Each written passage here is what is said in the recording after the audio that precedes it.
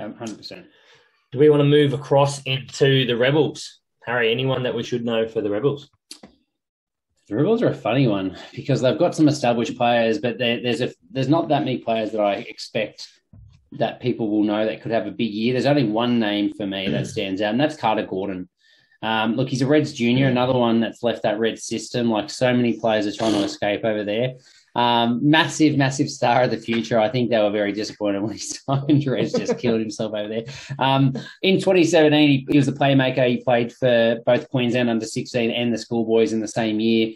2018, he played Aussie schoolboys and then was fast-tracked in the under-20 side. And I know he was in hot competition with Richard Pasatoa for the starting fly-half role. And, there's been enough hype around Pasatoa to know exactly what that means, that he was in direct competition with him. Played alongside Joey Walton, Will Harris, Billy Pollard, Angus Bell, a very talented year. And he's a man that made his debut and started to make his mark last year for the Rebels. And we expect him really to play 10 all through the year this year. So I think he's in for a big season. Yeah, I think that's fair. Rev, do you have anyone that sits in that column? Yeah, I struggle with this as well. I had a lot more that would probably be in the, might not know, but the one that came to mind, and if you're a Sevens fan, you probably know him, is Jarrell Skelton. Yeah. He's still very young. It surprises me that he's only 22 at the moment. And I think he got 2 caps last year, maybe for, a handful of minutes, but he's a big body still because he's played a bit of flanker. He's now really just transitioning to the back line and I think trying to pack on a little bit of size but stay mobile. But just with his size, offload ability and footwork, if he gets minutes, I'm very keen to see what he can do. But yeah, there's probably more names that we don't know, so we might dive through some of them. Yeah, for sure. I think one name that stands out for me, let me scroll down because we've got lots listed here, but one that excites me when I see him on the little sheet we've got here, if I can actually get to him, is Vidogu. I think we got, Fijian Sevens background, Fijian under-20s as well. Really exciting player that's come across for them, was there last year. Just your typical dynamic style Fijian winger with a lot of hype around him. But for some reason, we didn't get to see, really get to see him last year, which was a bit frustrating. I know he had an injury or so, but hopefully this is a year. I think they need a winger to step up, and he could be someone, if he gets that shot, that could lock himself into that jersey. I do get the feeling that the Rebels are doing their very best to try and keep their squad size that they use small. Like, I think they know the challenge they face with holding talent down in Melbourne, and they're trying to make sure that they get as much continuity in their side as possible. So it is hard for some of these Sevens converts and new signings to break into the side, but definitely a very, very talented player. For me, I've picked a man that did start to get some minutes last year. I've gone for Reece Van Neck, 22-year-old tight head that played his first 3 games, and each one he played more and more minutes, including, I think he played 27 minutes against the Crusaders, coming on for Caboose Ilof. He's obviously held in very high regard, an excellent scrummager at 22. He's already 108 kilos, so he's a big boy. The only thing standing in his way for more time this year is that he's got Pone for Amasili coming back into the starting side, who you would expect to start every single week. But, man, if he gets a chance, I think he's probably 2 or 3 years out from being just a very, very high-quality prop, and hopefully he sticks around and we see a little bit more from him this year. Just piling on what we touched on before, he's also a Queensland Reds Academy member, just fleeing what's going on in Queensland. So. Yeah. I was hoping that wouldn't get brought up because he's straight from East Rugby Club. But yeah, seeing him play club rugby, he could hold up any scrum. He was immovable. So I think his transition at Super Rugby is unreal. But if we're talking big bodies and people just adding that size, Tamati Ioane, holy dooly! Just seeing the pictures of him, I know that the Rebels have established back rollers. It's going to be pretty hard to crack it in there. But he's a bit over 6 foot, but 120-ish kilos, and he looks every bit of it.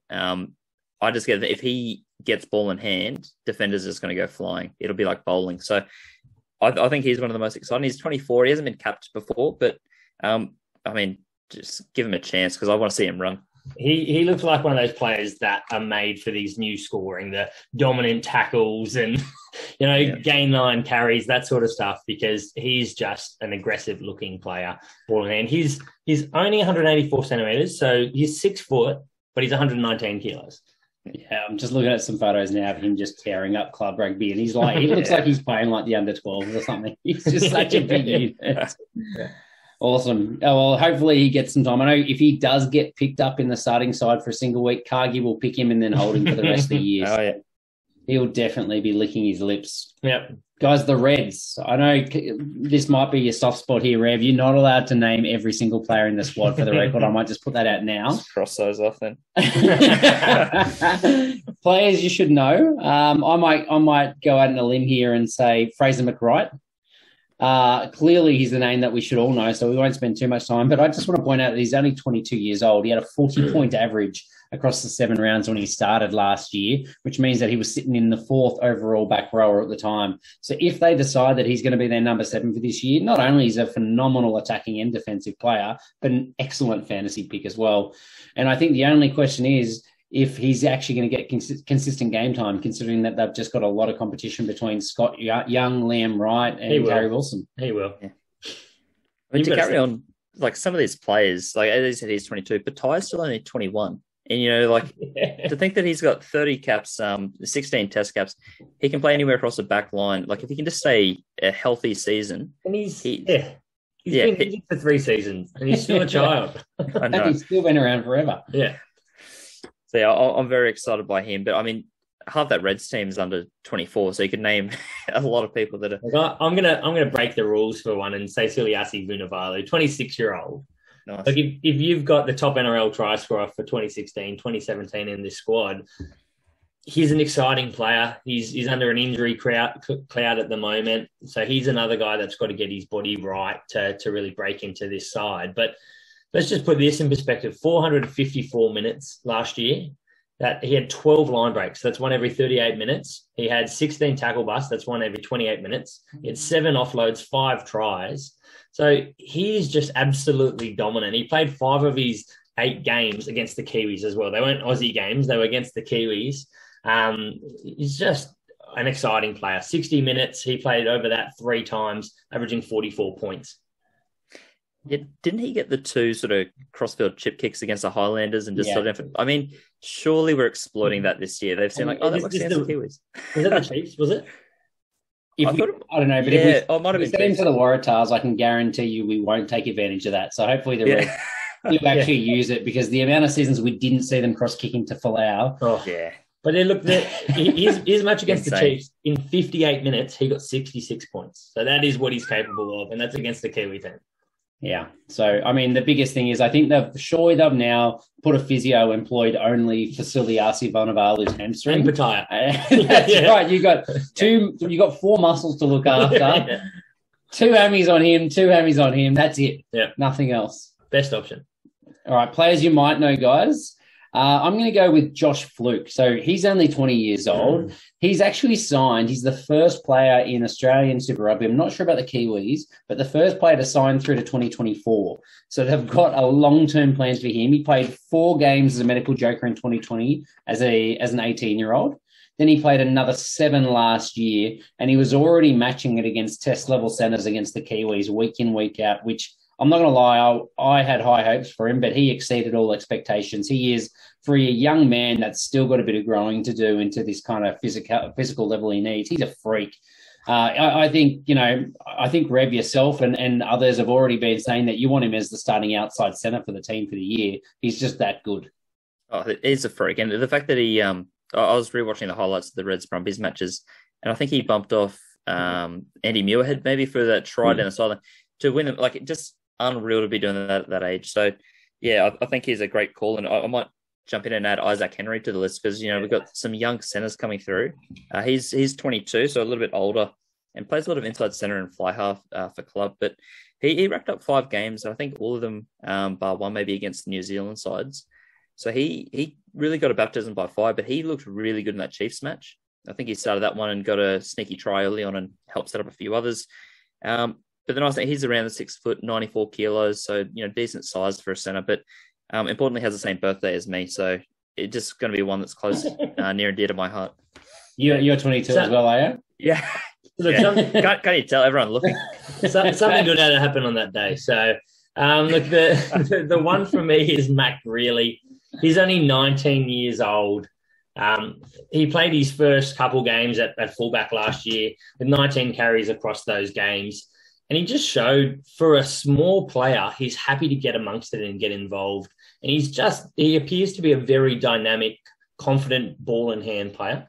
I really like to see, him get some game time there, that fullback jersey. I know there's a lot of competition. I know he's really, really young, but I think he's got a massive future. And I just want to see him in that jersey. Yeah, I can't wait to see more out of him, particularly if he keeps growing his mullet out. To me, that puts him right up the ranks immediately. Guys, I got one more in the you might not know personally. I'm going to go for Lawson Crichton. So 23-year-old fly half, can play anywhere across the back line. I think Rugby Pass has him as a fullback. He plays 12, but just has all the skills.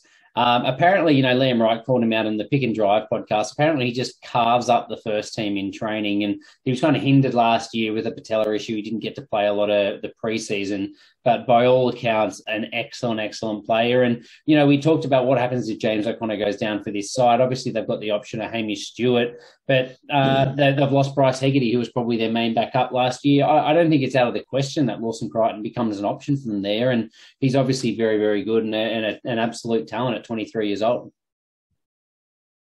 There's so much to like about him. I think he's the smarter of the Crichtons, obviously, because he stayed at the Reds and not gone to the Brumbies. But he's someone that when he gets minutes will carve up. And it's a good point. We don't have a reserve fly half necessarily in place other than maybe Stewart at a pinch, who's racked up a few games there. But I think as we've said, this whole back line, take out two players, they're all under 24. They're all exciting. So can they go wrong? I don't think so. Yeah, look, I'm very fair, and you're not wrong at all saying there's no other 10 backup. Very, very early days, and he's not going to get a crack this year. But just an exciting name in the squad. Tom Liner, at only 17 years old, son of Wallaby great Michael Liner, smarter brother to Louis Liner, who's the most exceptional talent of the brothers, I hear. Yeah, he's clearly the smarter player, as Rev alluded to, except for the fact he went to the Reds. Very silly. But look, he's a long way away from getting a crack in this squad. But who knows? A few things happen. Yeah, apparently he's a really big talent. He might get a shot. Yeah, he's obviously come across from Harlequins there from their development system as well. So he was in and amongst it. And I'm very surprised to see him leave his brother Louis, to be honest. But, they do talk, Michael does talk about the fact that they are Australian first. So hopefully that means that we can get the both brothers down for the Waratahs maybe, when they can't get a start for the Reds this year, and we can see more of them in the seasons to come. Sounds good to me. That's very charitable of them, I think, to dish themselves out like that.